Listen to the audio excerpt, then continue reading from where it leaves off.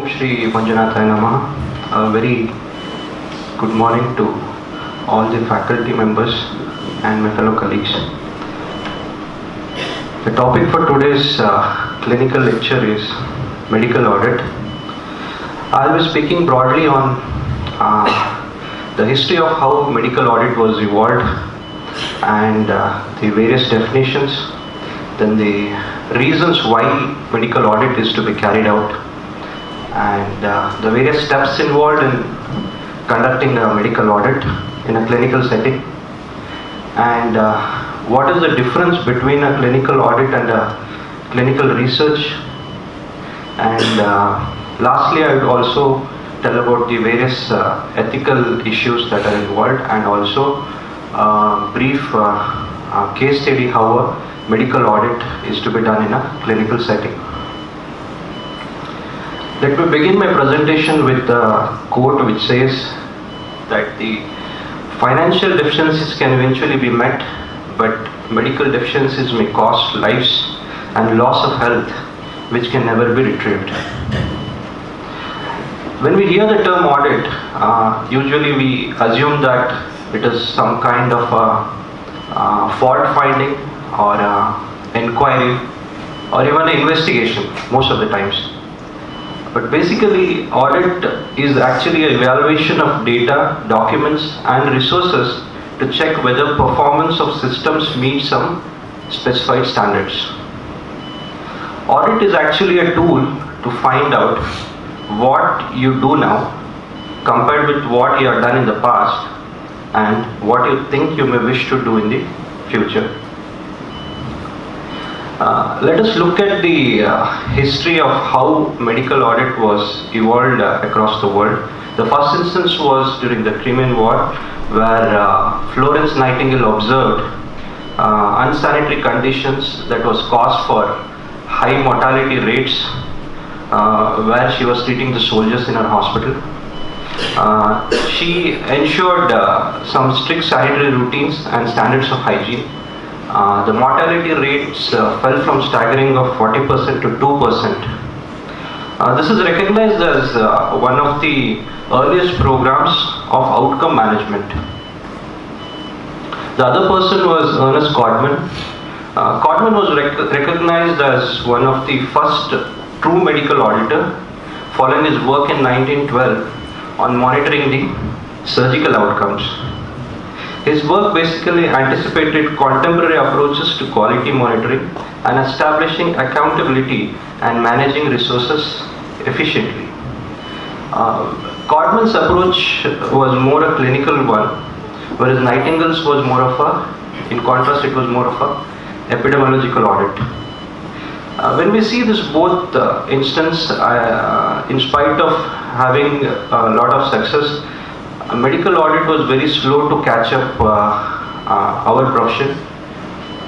It took almost 130 years, and in the past 2 or 3 decades, we see that medical audit is practiced across various countries.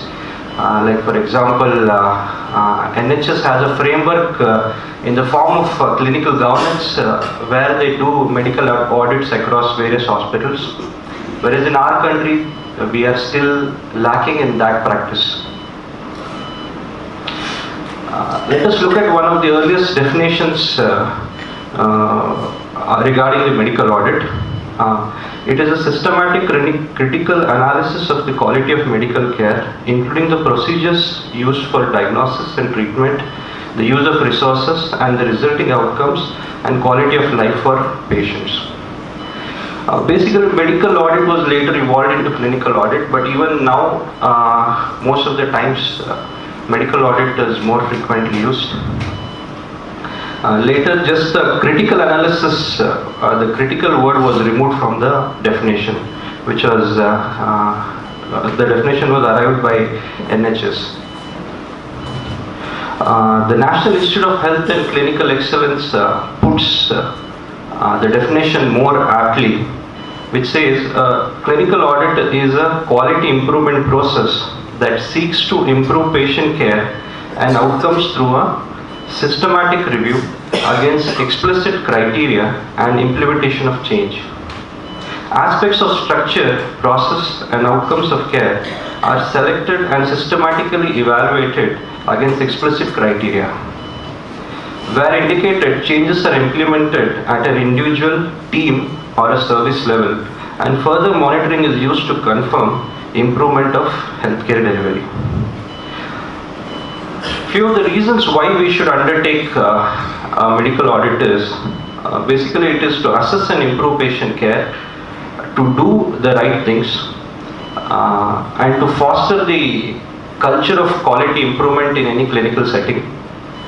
Then to keep update with the evidence-based good practice, eliminate some of the substandard practices. Nowadays actually it has become one of the essential component of our professional practice as well. It helps to improve the quality and effectiveness of healthcare, and also it increases at the end of the day our job satisfaction. The question what clinical audit, what it is and what it isn't. Clinical audit, as I told, is quite simply a way of measuring the quality of healthcare. It is not concerned with fault or discrepancy finding, but with examination of working practice to improve effectiveness. If the objectives include to improve the quality of records that are generated, to improve the quality of patient care, to stimulate the practice of scientific medicine, and to eliminate substandard practices. Let us look at how a clinical audit is to be carried out in any clinical setting. It is basically a 5-step process. Firstly, we need to have done planning for what kind of audit we want to do. Then formulate standards and criteria selection. Then measuring performance, making improvements, and sustaining those improvements. So in the first stage, when we plan for the audit, we have to involve various stakeholders, determine the audit topic, and then plan for the delivery of the audit work. Stakeholders can be anyone involved in providing or receiving the care. While determining the audit topic, we need to select with the view of improving the quality or safety of care or of service delivery. Donopedian classification systems such as structure, process and outcome can be used while selecting the topic. Structure is where, suppose you have a documented policy for any of the treatment guidelines. For example, you have a stroke protocol that needs to be implemented. You need to train your staff to implement whatever documented policy you have. That forms the process. An outcome is where you measure that whether it is practiced efficiently. Some of the questions that are useful while selecting any audit topic is there any evidence of wide variation in the clinical practice?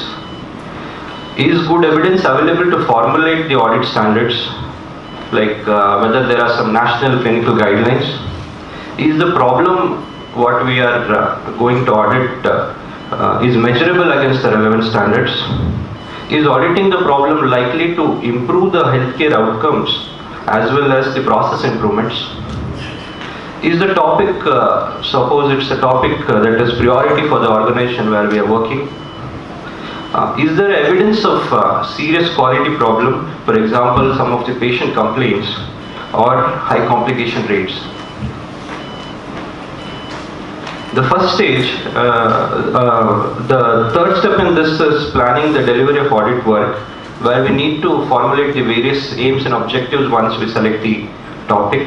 Then we need to identify the skills and the people required to carry out the audit, especially it can be done through audit committee or audit team. The stage 2 involves standards and criteria selection, which has various steps, like we need to identify the standards and audit criteria, selecting and developing appropriate performance levels, inclusion and exclusion criteria, and exceptions. Identification of standards can be done through local standards in the form of evidence-based guidelines or nationally endorsed clinical guidelines, or even through clinical care programs, or even professional bodies, like suppose we want to do some audit in the neonatal ICU, if we are following the National Neonatology Forum guidelines or Indian Society of Critical Care Medicine guidelines. Performance level, while selecting the performance level, we should always keep in mind that it should be specific, it should be measurable, achievable, relevant, and theoretically sound and timely. Basically, it should be evidence-based. The inclusion criteria is identify a target population to whom a clinical guideline is intended to apply. Exception criteria can be, you need to define the areas outside the remit of the clinical guideline. Exception is clinically acceptable reason or circumstance for not complying with the specific criteria. The third stage involves measuring performance. That includes data collection, analysis, and drawing conclusion and presentation of the results. A collection of relevant data about current practices in order to facilitate comparison. Then these data needs to be converted into facts to identify the level of compliance with agreed standards. Then identify the reason why the standard was not met, and then presentation of this data. The fourth stage involves making improvements, which is development of the quality improvement plans. The quality improvement plans can be developed to address those areas which are requiring improvement. The stage 5 involves sustaining improvements, that is monitoring of the quality improvement plan, performance indicators, then dissemination of those improvements, and lastly closing the loop by re-auditing. Though these 5 stages actually complete the audit cycle. Coming to the difference, most commonly what most of them ask is about what is the difference between the clinical audit and the research. Clinical audit, the aim is how close is the current practice to the best practice, whereas in research it aims at usually what is the best practice. Clinical audit improves healthcare service, improves knowledge. It is carried out, the clinical audit is carried out by the members of multidisciplinary team. Research is usually carried out by specific researchers. Clinical audit is usually practice-based, research is usually theory-driven. Or clinical audit is usually an ongoing process, whereas research is a one-off project. Clinical audit doesn't involve an experimental treatment or a placebo, whereas research may involve experimental treatment or a placebo. Coming to the ethical issues, usually no formal ethical approval is required, unlike research. However, we need to carry out the audit within the ethical framework.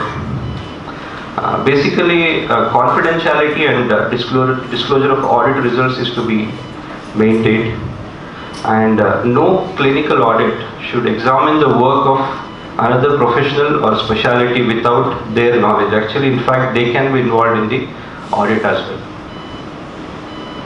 Let us look at one of the case study how audit is to be carried out. Suppose we are selecting a topic like we are auditing whether there is completion of the operating notes. We are selecting the standards from the Royal College of Surgeons. Example, we are proposing a prospective or a retrospective study. Say we are taking 30 samples where we are developed a pro forma, and we are assessing against this Royal College of Surgeons standards. How we measure in the step 3, how we measure the performance how we measure the performance is we identify the areas that are poorly completed. Then the step 4, suppose we make an action plan. Suppose there is a teaching session for the surgeons, reminding them of the RCS guidelines, and we put up a poster in operating room showing the standards. Completing the loop by again looking at the operation note statistically. Suppose after 6 months we re-audit and see, we can definitely see that there will be some amount of significant improvement. Whereas the fifth step is sustaining improvement, that is we keep on re-auditing it, keep on drawing various performance indicators. I would like to end my topic.